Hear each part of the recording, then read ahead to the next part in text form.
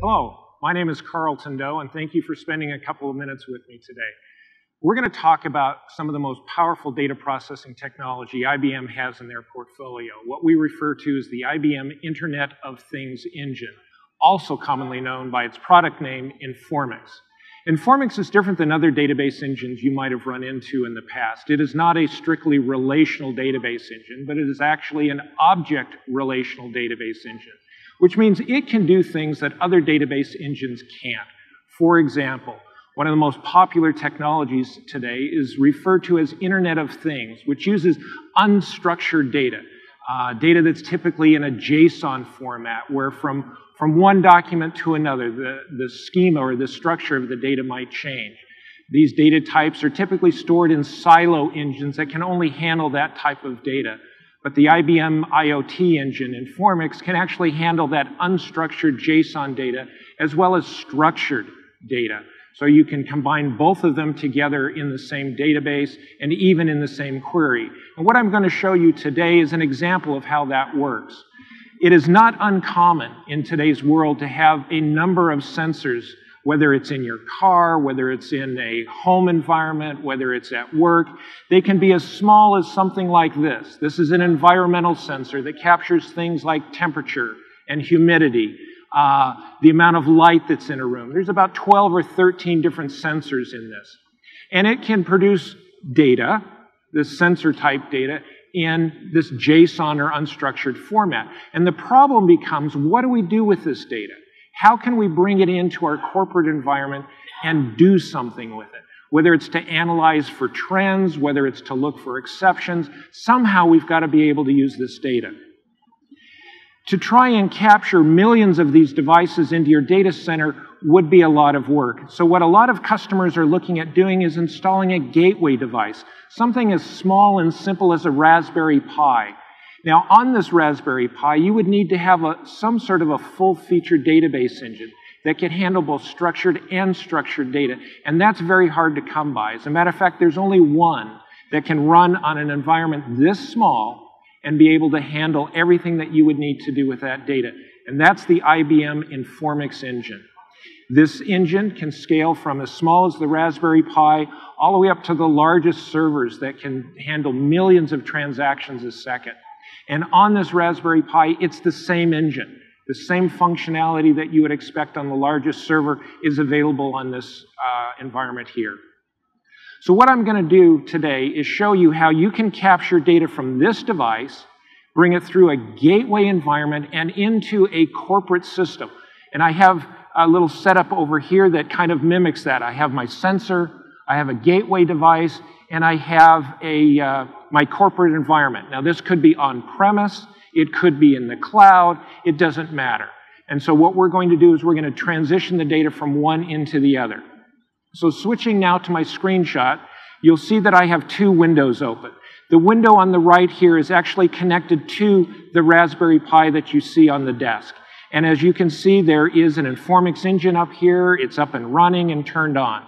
The window on the left is my corporate server. Whether it's in the cloud or it's on-premise, it doesn't really matter. What I'm going to do now is show you how we can grab the data and put it into this environment.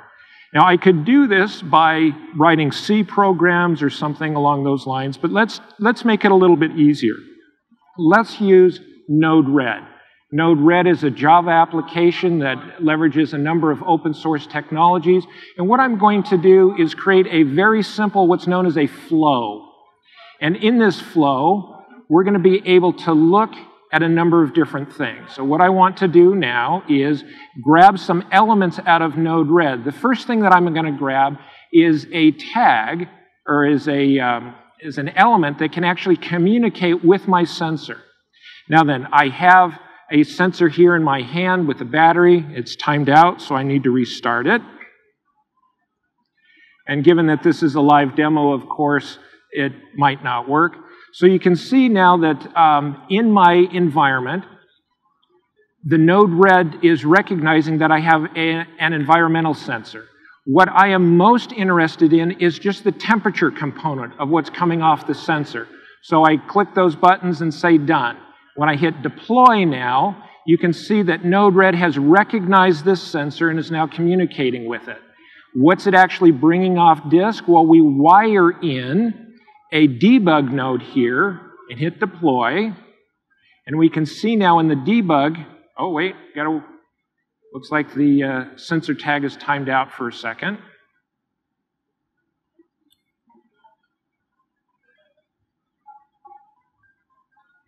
There we go. Okay. Now that we've wired these two together, you can see that the sensor, or the Node-RED sensor element, is reading the tag.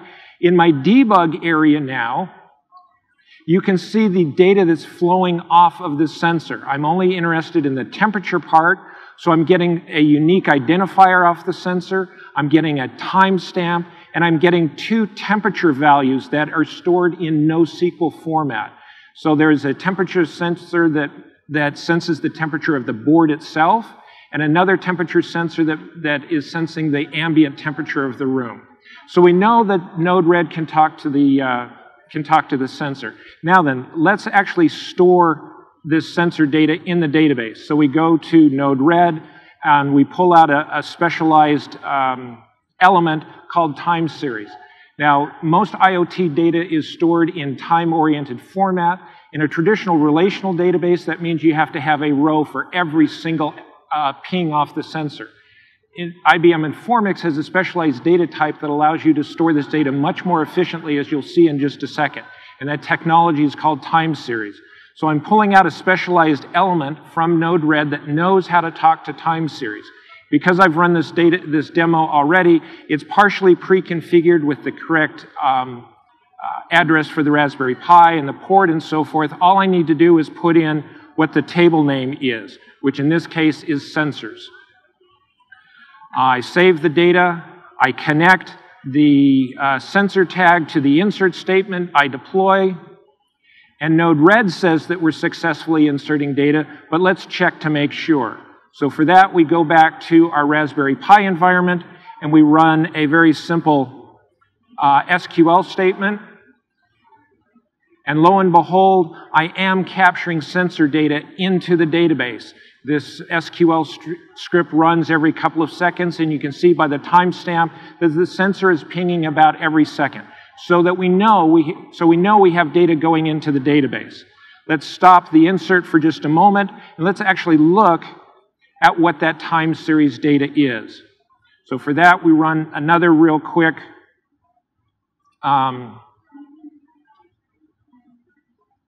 SQL statement.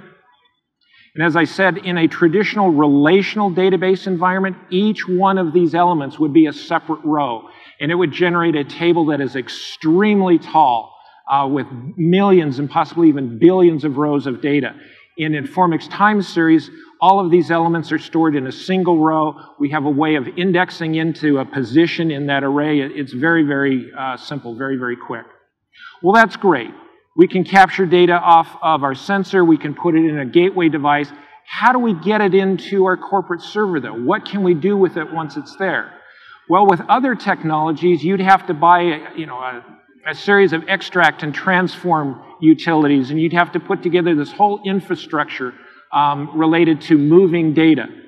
With Informix, all of that technology is built in. You don't have to do anything extra to it. As a matter of fact, Informix has 4 built-in replication technologies. And what we're going to do is we're going to leverage one of them. And I'm going to run a shell script here real quick that sets up the technology. So in Informix, we have built-in technology for high availability. We have replication that is selective, so you can define what data gets replicated where and when it moves. We have another type of replication technology for managing large clusters, and we have another technology that allows you to shard both NoSQL collections that are stored in Informix and regular SQL tables, which is kind of like a massively parallel processing or MPP environment. So what I'm doing now is I'm setting up the what, where, when type of replication. It's called enterprise replication. And it takes a few minutes for the Raspberry Pi and our corporate server to talk to each other. But you can see now that they are both connected to each other, and they're up and ready to run. Well, We don't necessarily want to move all of the data, all this second interval data out of our gateway into the corporate server. What we want to do is send out just some aggregate data. Well, can we aggregate? Absolutely. There are aggregate routines built into Informix that allow you to do that. But what we're going to do is leverage the power of Node-RED to build an aggregate on the fly as data is moving into the database. In order to do that, we have to define what table the aggregates are going into and the fact that we want that data to replicate. And this is the command for how that's done. Again, it's a simple SQL statement that says we want to define replication and we want data out of the sensor's average table to move from the Raspberry Pi to our corporate environment. So what I'm going to do is run that right now. So what is happening at this moment now is the Raspberry Pi is talking to my corporate server over here, making sure that it has all of the database objects and everything else it needs to receive this replicated JSON data that's being stored in NoSQL. So we'll give this just a second. We can see the verification is complete.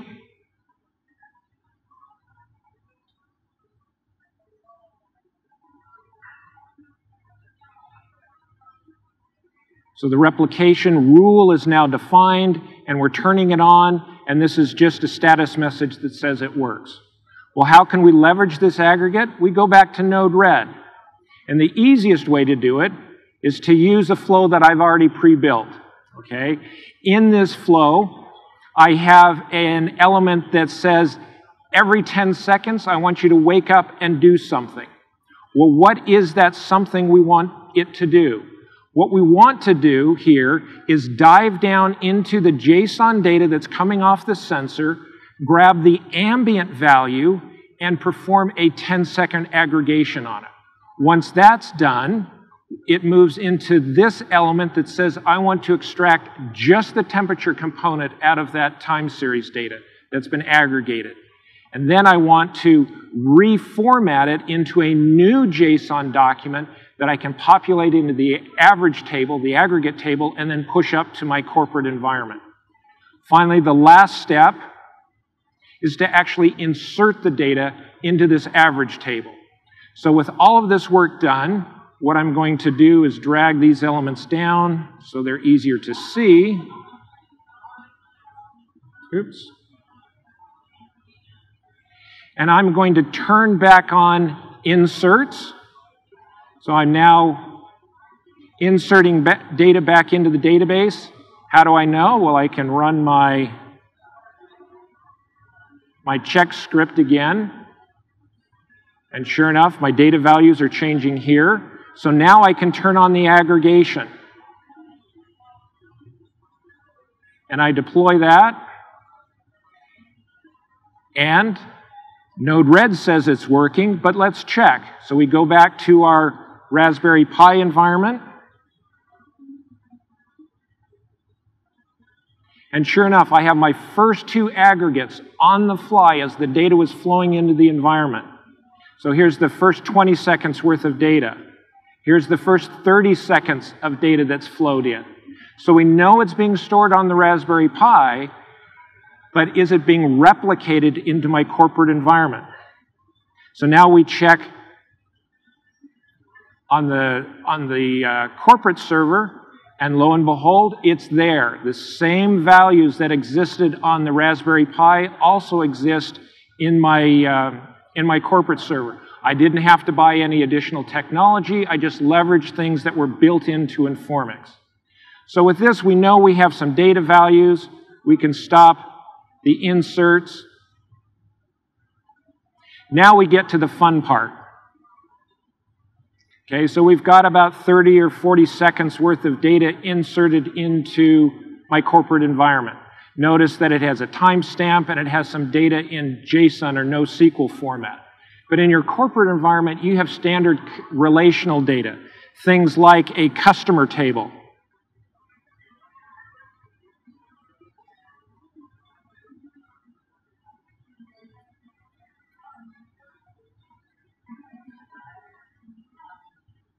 And this customer table has standard relational data. Can you join standard traditional data with your replicated time series JSON data? There's only one database engine in the world that can do that, and that is Informix. Let me show you what's on the corporate server.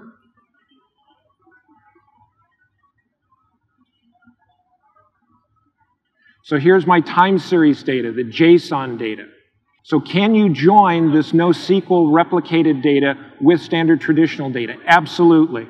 What I want to do is show you how that happens.